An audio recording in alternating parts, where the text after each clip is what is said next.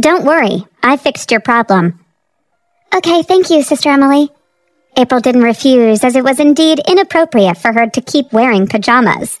When she went back to the guest room to change clothes, she found that all the clothes were brand-name pieces. Even the shoes were from Louis Vuitton. After changing, she came out of the room. Aaron raised his head to look at her, eyes glowing. Sister Emily covered her mouth while laughing. I was so blind before, how could I not notice that April is as pretty as a star? Sister Emily, please stop making fun of me. April pulled at her shirt, then looked at Aaron and said, Mr. Bennett, these clothes are too expensive. I'm glad you're aware of that. Aaron smiled and responded with, You broke my jacket before, so you already owe me over 100,000. With these clothes, you now owe me about 200,000. You can pay me back bit by bit, but if you can't afford to pay your debt, feel free to sell yourself to me. April's face blushed. The last sentence is the point, isn't it? She asked through gritted teeth. So you want to sell yourself? Aaron nodded. I don't, she said. Aaron chuckled and said, I read a book recently. It says women never say what they mean. April felt like he was driving her crazy. She didn't respond to him. Instead, she focused on breakfast. Before she finished breakfast, she got a call from Winnie. April, I didn't go back to school last night, but this morning I found that in the group chat of our school in WeChat and in the forums, people are all saying you're a thief. How did this happen?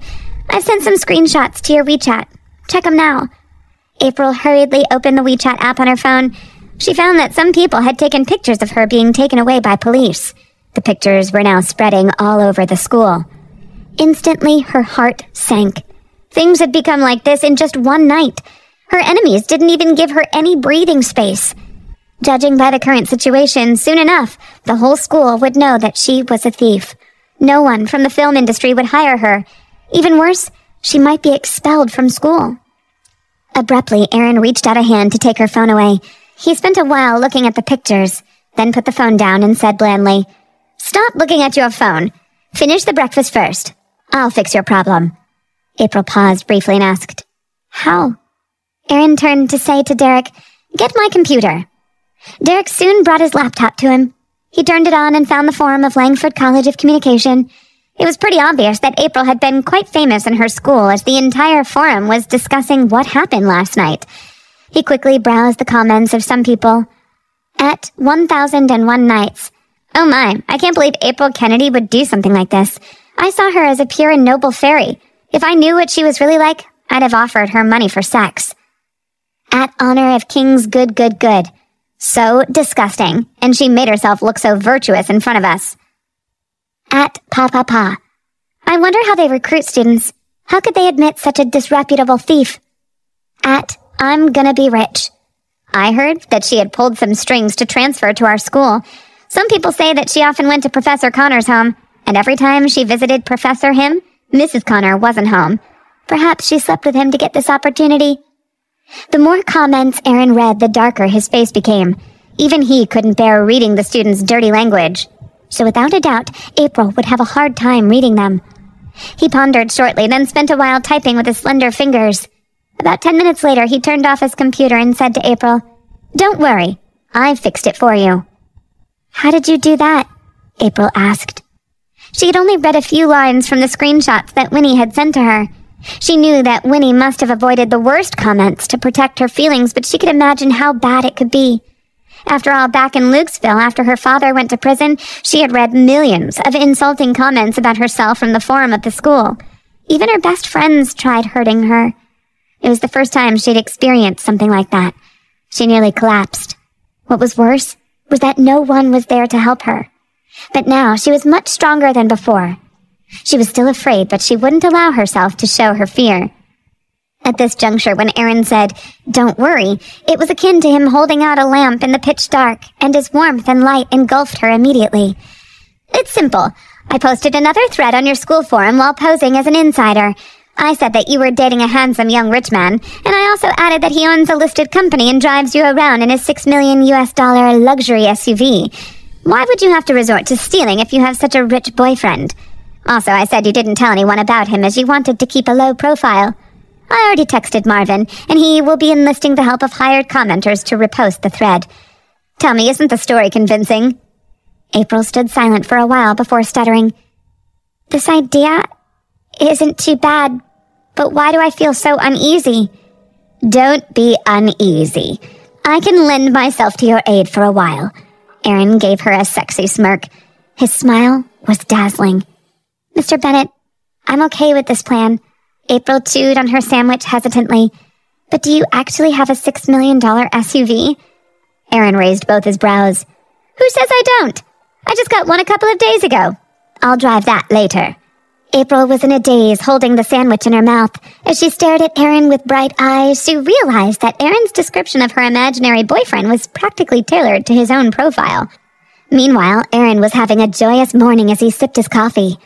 After the incident of driving his sports car in the rain, he vowed never to drive another sports car again.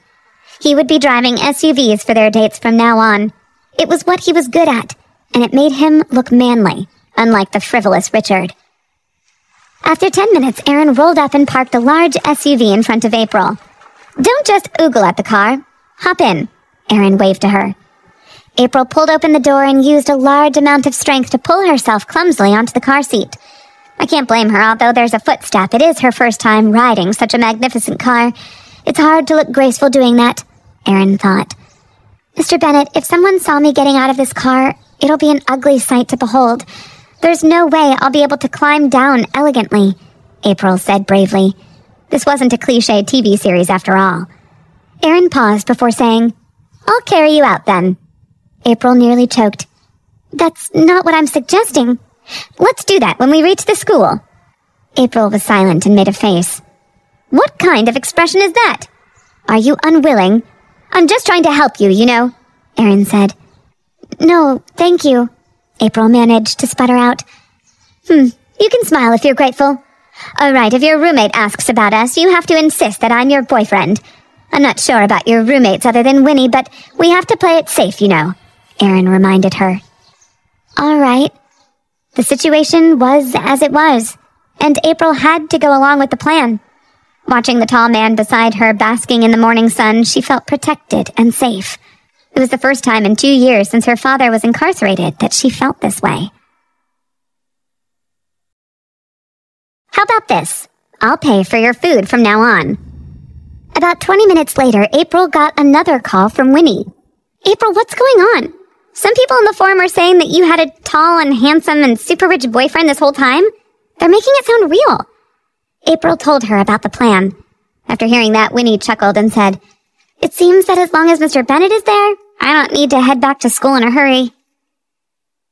Spend more time with your boyfriend. I'll be fine, April said, then hung up the phone. Does Winnie really have a boyfriend? Asked Aaron. Yeah. Well, Aaron nodded and continued, Poor Marvin. On her way back, April got calls from Marianne and Annie and answered their questions vaguely. After arriving at the school, Aaron drove directly toward the girls' dormitory. However, before the car got near to the building, he saw a lot of people standing in that area. As the car couldn't get through the crowd, he had no choice but to park by the roadside. As April opened the car door, Aaron suddenly walked over and put an arm around her waist. I can get off. Before she finished, he carried her out of the car. You're light as a feather, he said after carrying her down. Is it because you spent all your money to buy me that jacket? April thought for a moment, then said, It was my fault for ruining your jacket. It looks like I should take the responsibility. How about this? I'll pay for your food from now on. April gave a start. She was often shocked by his words, even though he was less sharp-tongued than before. I don't think you need to do that.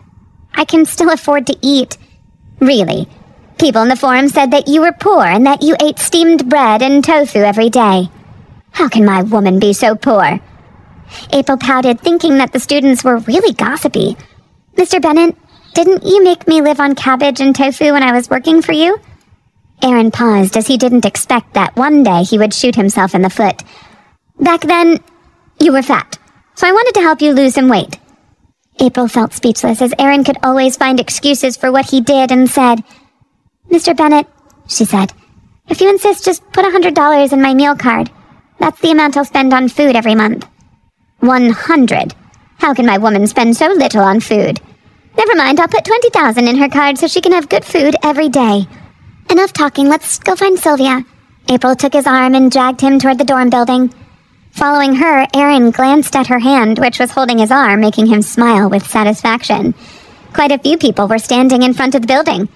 Getting a closer look, both Aaron and April saw a handsome boy among the crowd. Ryan Rodriguez. He was an actor who had played a part in that movie. While thinking, he knitted his brows. At that moment, Ryan abruptly turned his head to look at Aaron. His eyes darkened slightly, but still he smiled and walked quickly over, saying, "April, you're finally here. I've been expecting you for a while." "Ryan, don't you know that she's a thief?" asked a female student. "She stole money from one of our classmates. People are all talking about that right now." "Yeah," some other people agreed. "Nonsense. I don't believe it." Ryan frowned, raised his voice, and said, "I've known April since I was little. Don't I know what kind of a person she is? She would never steal money. That, and I can guarantee with my own reputation." "What? You've known each other since you were little? But she was caught red-handed." The surrounding people were surprised, as they didn't think that April was Ryan's friend. April was surprised by his declaration as well. They were acquaintances who met while dubbing the same movie when they were much younger. She didn't even consider him as a friend yet, and she did not expect him to stand up for her like this, vouching for her with his own character. "Who said she was caught red-handed?" Sylvia and Grisman walked out of the hostel together, dressed in their police uniforms. "After questioning April at the police station, we found that some parts of the story did not add up, and she was most likely framed. This case concerns the reputation of a student, and we will not take this investigation lightly." Madison Martin from the broadcasting faculty stepped forward. "What's not adding up? She was caught red-handed. There's a witness and concrete evidence, and those are hard facts against her case. April, are you trying to use your connections? Oh, right. I heard that you are quite close to Professor Connor. Are you guys—" Aaron's gaze hardened, and before he could protest against this girl's malicious accusations, Ryan shouted, "Shut up! Professor Connor is a respectable man. Stop defiling his name with your dirty mouth." Madison winced at the brutality of his words. "I'm not the only one saying that. I read about it on the campus forum." "I received news that Professor Connor and his wife will be filing a police report against the defamations online," Sylvia remarked sternly. "April is the daughter of Professor Connor's schoolmate. Because of that, Professor Connor and his wife paid extra attention to April, as she has no family in Rosewood City. They don't deserve to be insulted like this. According to the Defamation Act in our statute, posting these vicious comments on the internet can be considered as a punishable crime.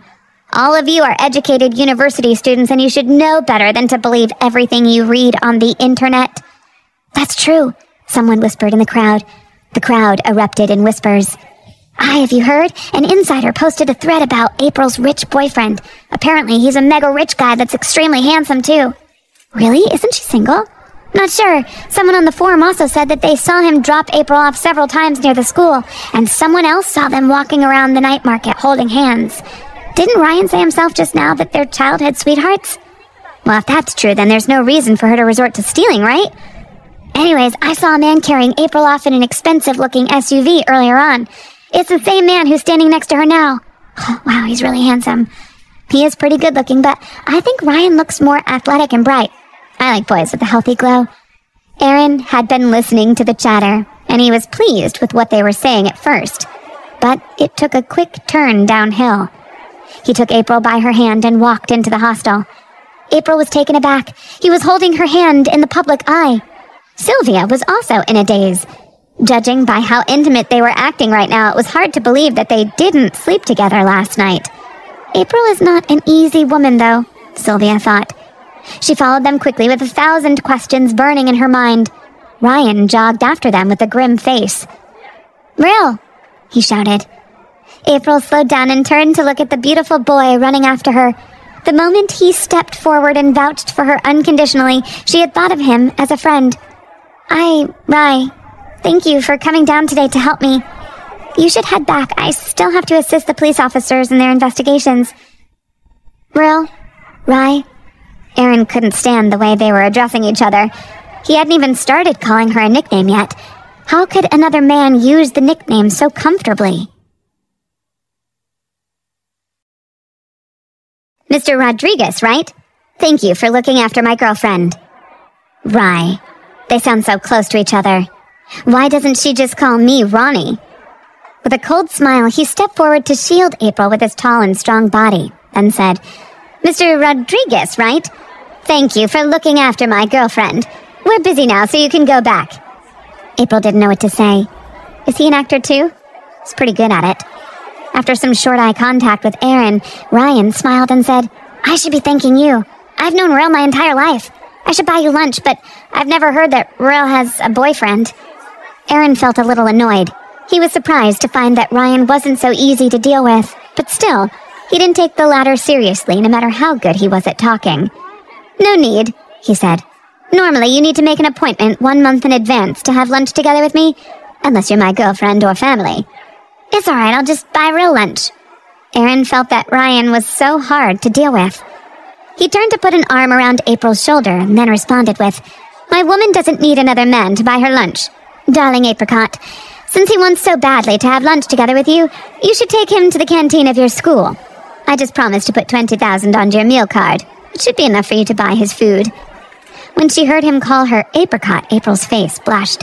And next, when he said $20,000, she was speechless. Didn't she just tell him that $200 would be enough? The stunned Sylvia stared at the men, feeling that a war was starting. She was even a little jealous of April. Ryan was a popular young actor, and April actually knew him. If she knew Ryan, all of her friends would be so envious of her. $20,000? I don't think that's necessary. Ryan paused slightly, the smile on his face disappearing. Of course it's necessary. If she didn't complain, I'd buy your canteen. All right, Ryan, I'll call you later. April hurriedly said something as she really couldn't let them continue that conversation. While speaking, she winked at Ryan to signal him to stop talking. When Aaron saw her wink, his face turned cold. What, winking at each other right in front of me? This is awful. All right. Ryan smiled, turned, and prepared to leave. As he took a few steps forward, Sylvia called his name suddenly. After that, she took out a notebook and a pen from her pocket, walked up to him with a bashful smile, and asked, Can you please sign your name for me? I like your movie a lot. You have many fans in our police station. Ryan paused briefly, then nodded with a warm smile. Aaron rubbed his forehead and said, Our police officer's so unprofessional now. You're working right now, yet instead of focusing on the case, you've grasped an opportunity to ask for a signature? Tell me your badge number. I'll make a complaint about you. Sylvia was honestly speechless. Was he really her brother? Don't be so mean, April sighed and said. Ryan quickly signed Sylvia's notebook, then said to April, Rill, is he really your boyfriend? How can you tolerate him? I'd be driven crazy if I were you. Then he left. After he left, the area around Aaron turned as cold as the North Pole. April pressed her lips together, remaining silent.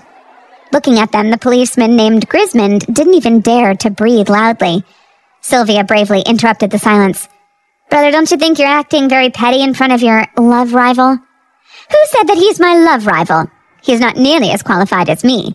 Aaron slanted his gaze towards April, and he could see that she looked upset. He vaguely recalled that she called him mean. Don't be mistaken, Sylvia. Your brother and I are only pretending. We came to a consensus in the morning to put on this show to help my case and reputation, April explained.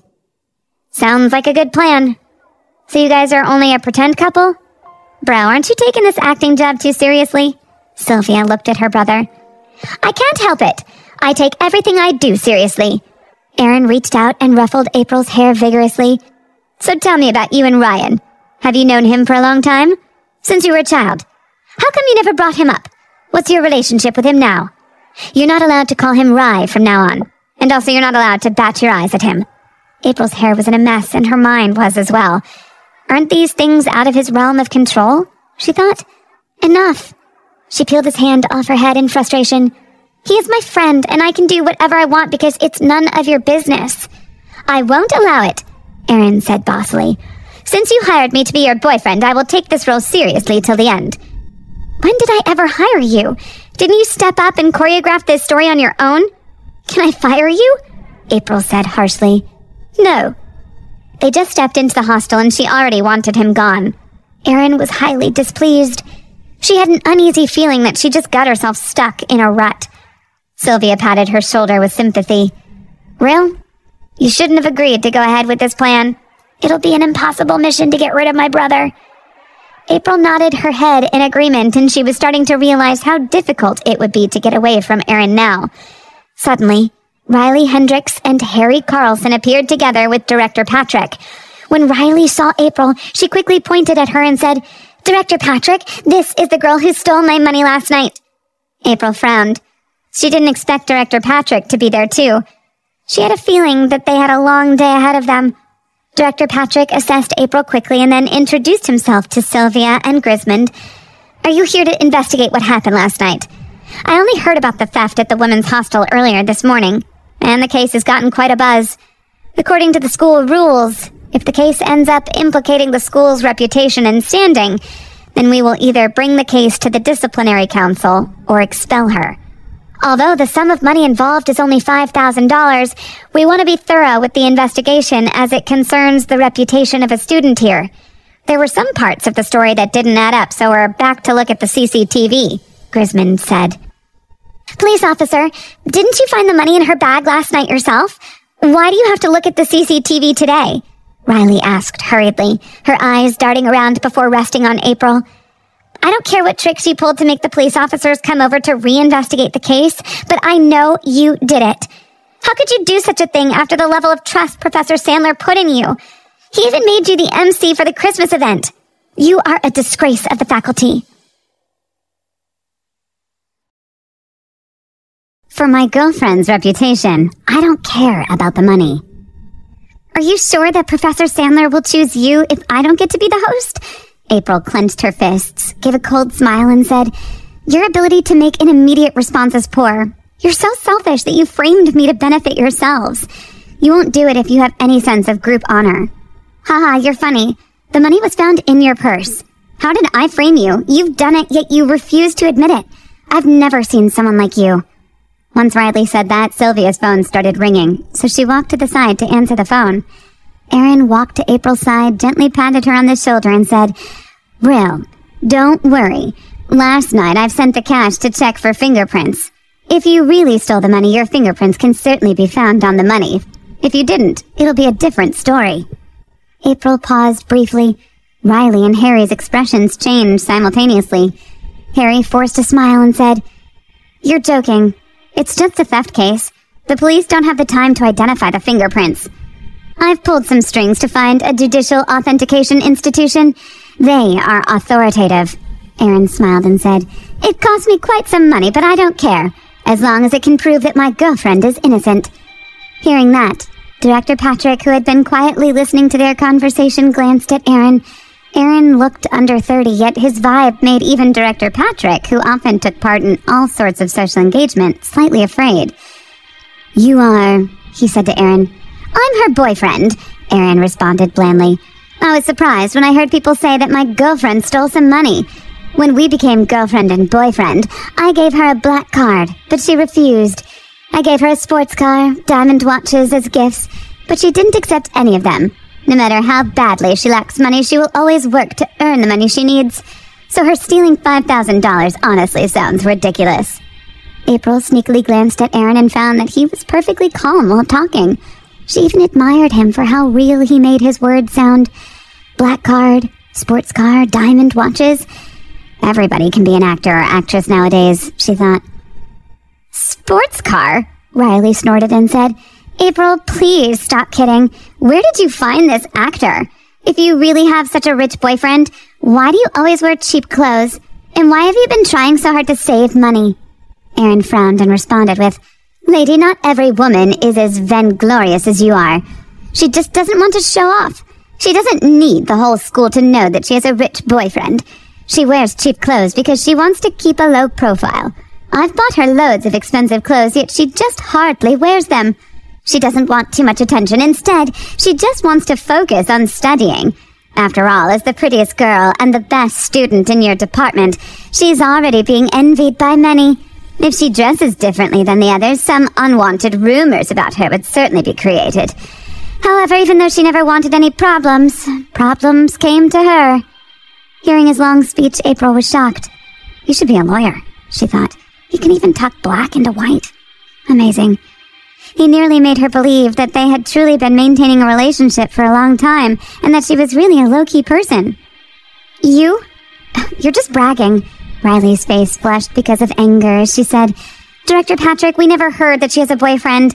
This guy must be someone she found randomly. Director Patrick had met all sorts of people in his lifetime. He was observing Aaron quietly, and his gaze rested on Aaron's wrist.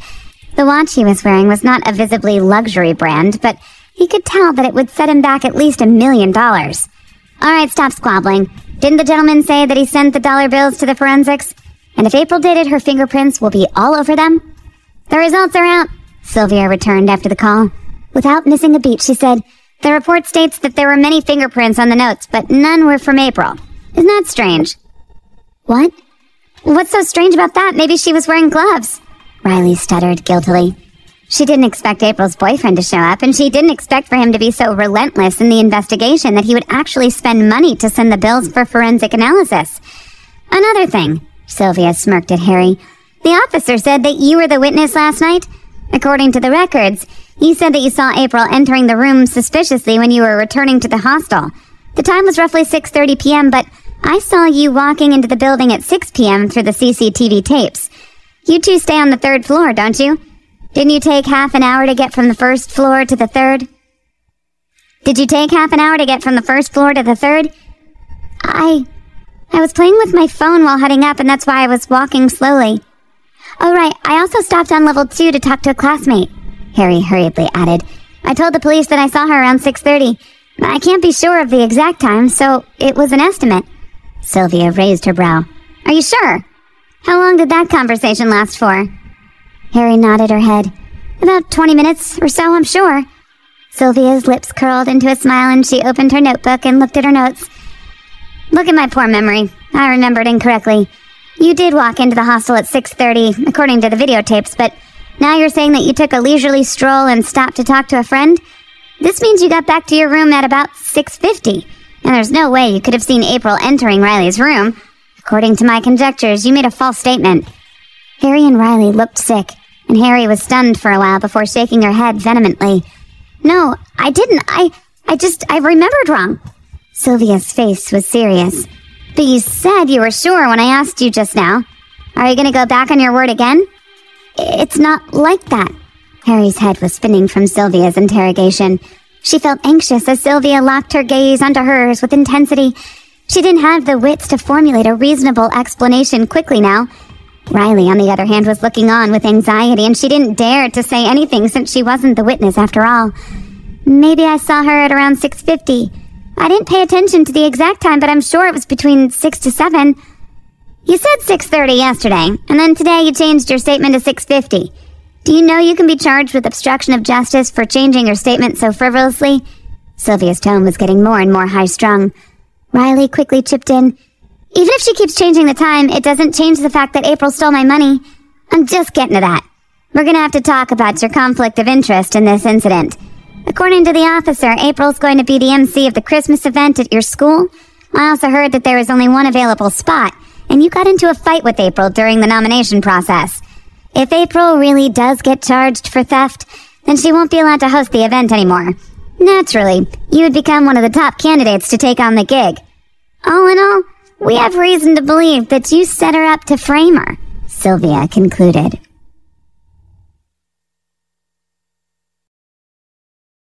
I'll sue you for slander. After a brief pause, Sylvia continued, After all, since it happened last night at 11 o'clock, many people have heard that April stole someone's money via WeChat and forums. April's boyfriend believed that some people have slandered her on purpose, so he called the police an hour ago. By now, the police have found out that the account which spread the rumor belongs to you, Riley. After hearing that, Director Patrick slowly turned his eyes to Riley and Harry. He knitted his brows. Riley managed to stay calm while Harry's face started paling a little. April didn't quite believe Sylvia before, but now she was stunned.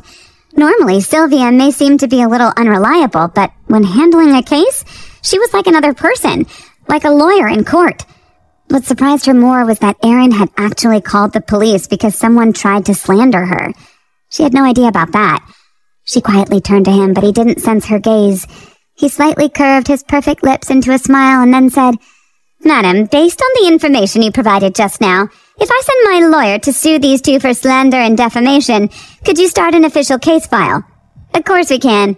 If you don't mind going through all the trouble, you can spend some more money to check your girlfriend's purse for fingerprints. Like the fingerprints of these two? Sylvia shrugged and said. Harry shivered, nearly falling to the ground.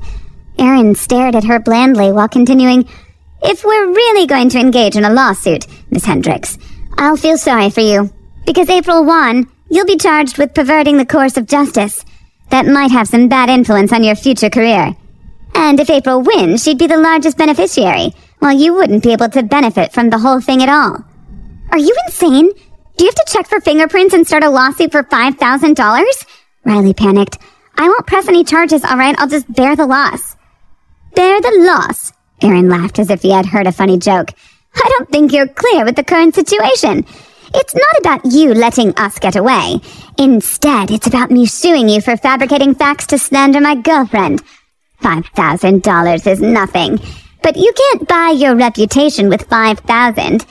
As for fingerprint identification, we don't need to do it because I now have enough evidence to make you fall in disrepute. Don't forget to contact your parents. You'll get a court summons soon enough." "No, please don't do that." Harry couldn't stay silent anymore. He burst into tears and said, "I admit it, I lied. I didn't actually see anything. Riley put the money in April's purse when April was taking a shower. She stole the key to April's dorm a couple of days ago from one of her roommates named Annie." "Harry, don't you try to frame me," Riley screamed. "When did I do that?" "You told me to lie. You're jealous of April because she's going to host the Christmas show. You said that she probably slept with Professor Sandler, and that's why he picked her. You also said that the boys in our department recommended her because she's been flirting with them all day. I'm also jealous of April's MC gig and thought she was awful like you said. I was so wrong. I thought that if the others saw her as a thief, I'd be in the running." Harry said while trembling, "April, please forgive me. Don't sue me. I studied so hard to come to college. I'm going to graduate next year. If you sue me, my life will be ruined." "You never considered that you were putting my future and studies on the line," April said coldly. "I'm sorry. I'm so sorry," Harry said in a panic, apologizing furiously. "As long as you don't sue me, I'll do whatever you ask." Sylvia cleared her throat and said, "Well, Director Patrick, looks like we've got to the bottom of this case. We have to take Riley and Harry with us for interrogation." "Sorry for troubling you, officers. We might have wrongly punished April if not for the both of you. You two are a disgrace to the school. How could you use such lowly methods to get what you want, instead of putting your heart and mind to the books? Especially Riley. This incident reflects your poor moral character, and we will have to expel you. As for Harry," Director Patrick reprimanded, "although Harry made a false statement, he did come forward to confess to his wrongdoings. I don't think we have to expel him. We can let the police deal with you accordingly," April said. "You don't seem like a bad crook. I'll detain you for half a month." Sylvia fished out a pair of handcuffs and put it around Riley in a flash. "You two, follow me back to the station." "No, please, don't expel me, please. April, please, I'm sorry, just let me off this time." Riley was crying hysterically and grabbed at April's hands desperately. Before she could reach April, a big hand intercepted her grasp midair and pushed her toward Sylvia. Aaron warned her, "Your posts online were put there to ruin her, but you want her to forgive you? Come on, let's go. You're already acting like this in school, so what kind of evil deeds will you do once you graduate and enter society?" Sylvia and Grismond were escorting them towards the car.